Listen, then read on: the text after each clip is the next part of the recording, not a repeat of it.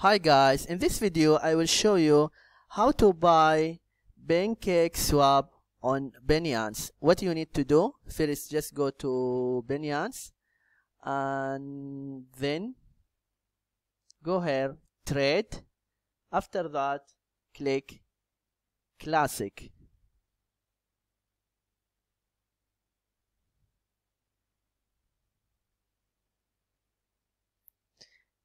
Here on the search bar, just type cake, and here you see cake with different currency. I select this one, GBP. That is the currency with English pound. And then just scroll down.